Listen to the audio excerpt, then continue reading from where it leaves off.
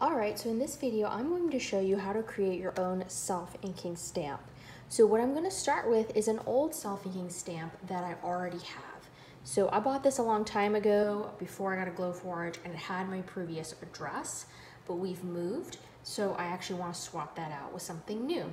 So the first tip is you're going to push this down, and we're going to remove the old stamp. So I'm going to click those little red buttons on the side there, and that's going to give me access to the stamp.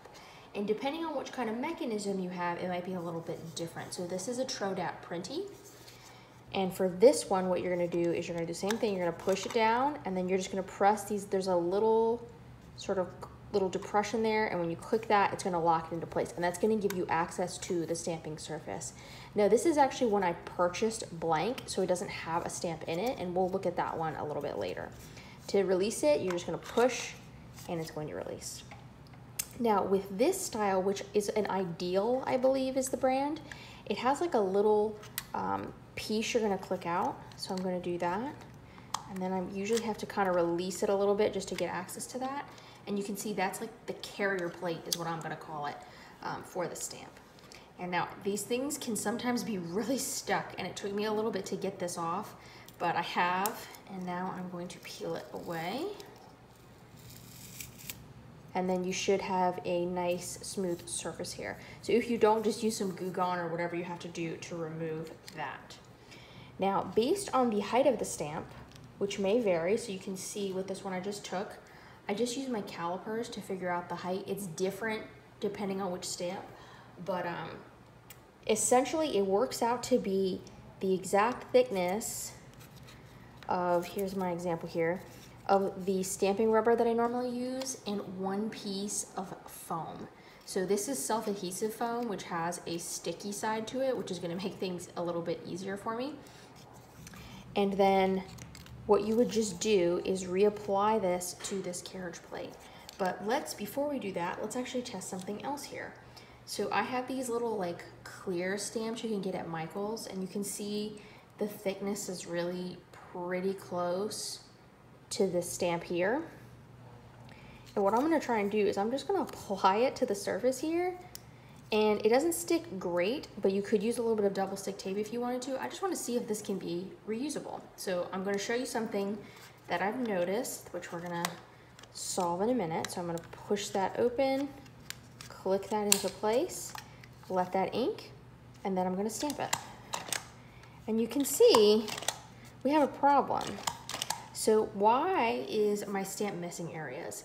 And this will be obvious if I push out the ink here. So we have a stamping pad here, and you can see mine, it's hard to see on camera, but it is so old that the actual impression of the original stamp is depressed into the surface to the point where there's highs and lows.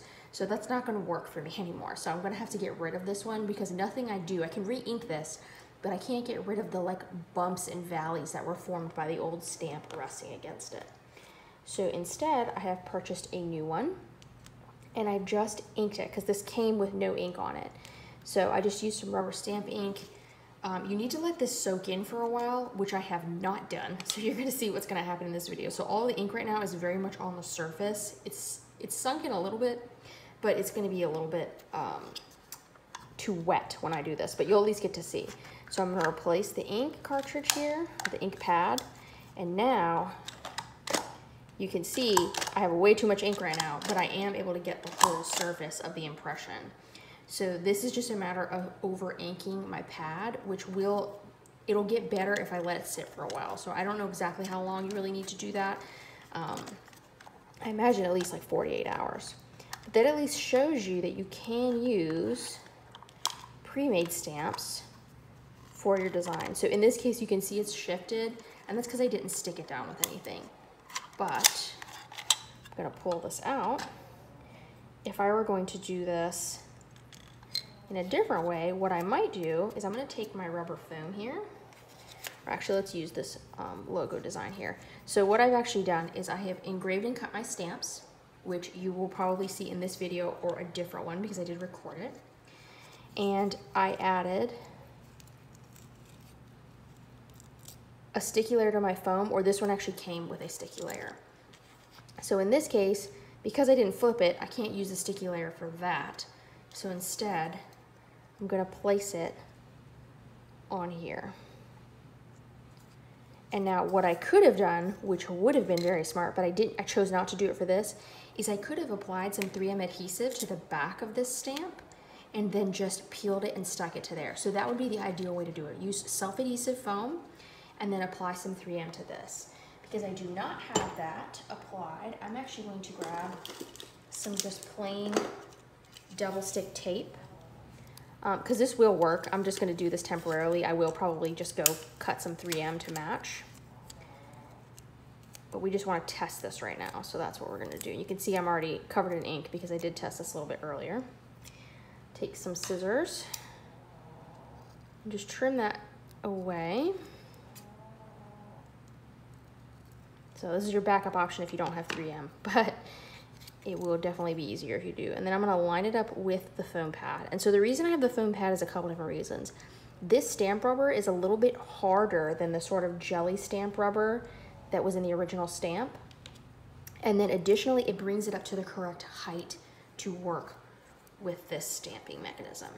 So I'm going to push that down, snap that back into place, and then for demonstration purposes, I'm going to use the old like beat up stamp pad because the ink coverage is better.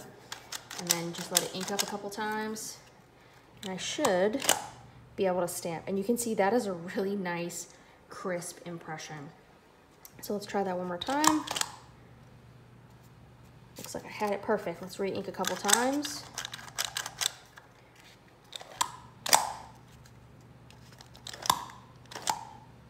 There we go. So you can see, I actually have a lot of detail in that stamp.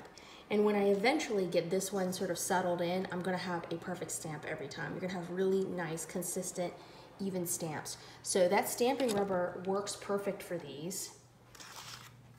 And it's really, really easy to change these out. Now, if I wanna remove this, all I would do is take my faceplate out and then just get rid of it.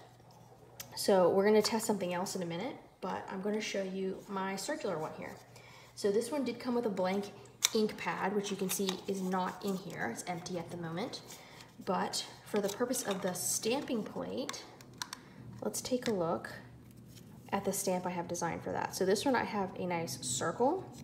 And in this case, I'm going to peel and I'm gonna stick it to my stamp instead. So I'm doing it kind of opposite order here.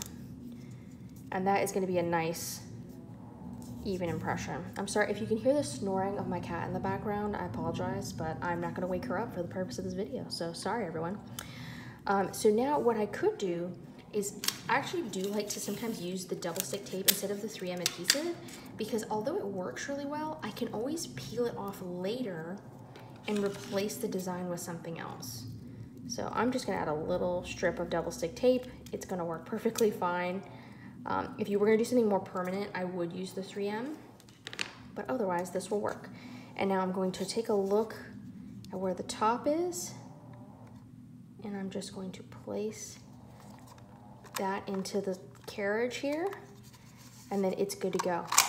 Now this stamp is gonna work perfect once I actually ink up my inking plate. So this is the box it came in, and it came with a blank ink cartridge here. I keep wanting to call it a cartridge. I know it's not a cartridge, it's definitely a stamp pad, but that'll work. And then if I open the box and dump it out, it also comes with this nice little circle, which is really cool because you can actually place that inside of this top piece here.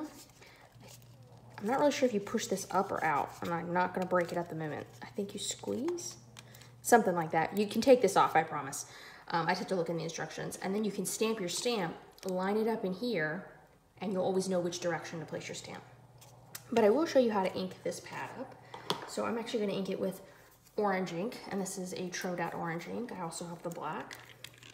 And it's just a matter of saturating the pad and letting it soak in. So you don't have to, I think, overdo it more. I'm just using the tip to kind of spread it around. I imagine if you overdo it, you can kind of blot at it with paper towels to soak some of the excess up. But really, whenever you do any kind of stamp, including like a flash stamp, which is done with like UV exposure, and then you wash it out and all that, You just need to let these sit for a while because otherwise you're gonna have way too much loose ink and you're gonna get that sort of smeared impression that we saw in our earlier design. So let's let that just soak in for a second. I'm actually gonna take a receipt here, an old receipt, and I'm just gonna see if I can blot a little bit of it off. So you can see our nice orange ink. Let's drop that in and at least give it a test, even though I know it's gonna be a little bit over inked. So with this design, you can see here, the stamping pad goes in the back. Can't tell which direction, I think it's omnidirectional here. Click it in. And then it looks like my distance is good because I can see the ink on the surface. To remove this one, you press this little button and it will push this out the back. But let's go back here. Take a blank piece there. And you can see, there's my stamp. So it's just a matter of letting the ink saturate and getting that right with the stamp. But there you go. So we have some, it looks like we're gonna have some really good detail here once the ink settles in there, but we'll come back and check those out later. But that essentially gives you an idea of how to use these for both your Glowforge stamp rubber and then also reusable stamps like what we have here. So if you wanted to make this interchangeable, you can use the double stick tape like I have. You can see that peels up relatively easily.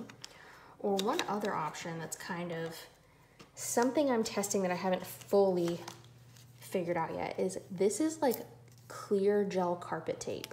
It's really sticky and it's the correct thickness here that I don't need any foam. So we're gonna give that just a really quick try. We'll give it a shot here. I'm gonna cut a smaller piece than I need because if it's too wide, it gets like all caught up in the mechanism. That is something I did discover. So in this case, I'm gonna try something. I'm just gonna stick the sticky side down here, peel up my double stick tape. Looks like I need to trim it down. And this is, I have plenty of this, so I'm just gonna be kinda loose with it. I'm gonna place it on. And then I actually have like a peelable layer here. So I'm guessing that if I take the little clear layer off, I could stick other stamps to this and then change them out. Or if I leave the clear layer on, let me find out if these reusable stamps will stick to it. So this is gonna be a mystery. So I have a whole little set of these reusable stamps. These are designed to stick to like a clear, I'm assuming it's like acrylic or some kind of clear plastic like that. I think it's acrylic block. So they should stick to some plastics. If I stick it to this, it sticks relatively well, so we'll give that a shot. Ink that up a few times, and then we'll give it a test here. So you can see that does work. Once again, my ink is smearing because it hasn't soaked into the pad yet, but that would allow you to make interchangeable stamps. Now, it seems like if we peel this off, we probably can stick it with a lot more force there. So it's definitely gonna stick on there. It's not moving now. So let's try that one again. And if you find your thickness isn't right, you can just look for a different thickness foam, or you can add an additional layer of like, for example, like really thin acrylic or cardstock and just glue it down to the surface of your plate. But that should give you an idea of how to set these up. So now that I'm finished with that, I'm actually just gonna peel this carpet sticky stuff away. It's like very flexible, but it's pretty easy to work with, and it does come off without like leaving a nasty surface. It's also like washable. Now you can see that's not really a reusable piece, but you can just rinse it and it will get its stickiness back. So we'll replace this with our original stamp here using a little bit of double stick tape. Or actually, let's go get that 3M adhesive. I think I have some nearby. All right, great. So I have some actual 3M. This LSE stands for low surface energy, which means it's for like really slick surfaces.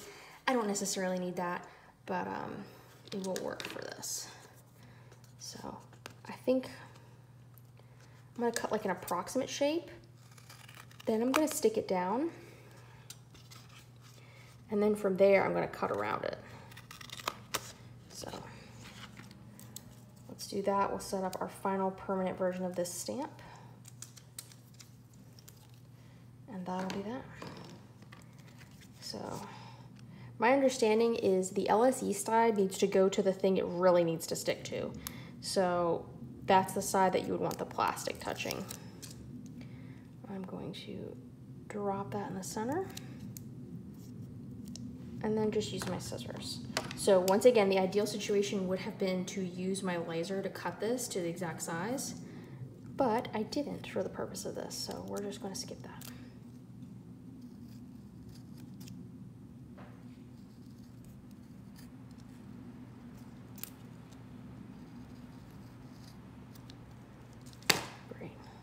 So now we have our completed design.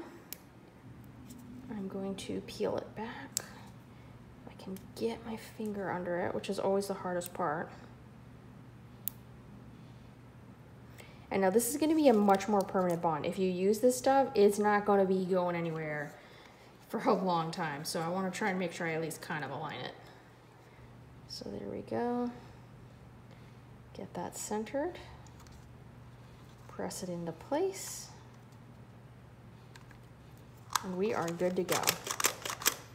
So just letting that ink up. If I look through the back, I can kind of see.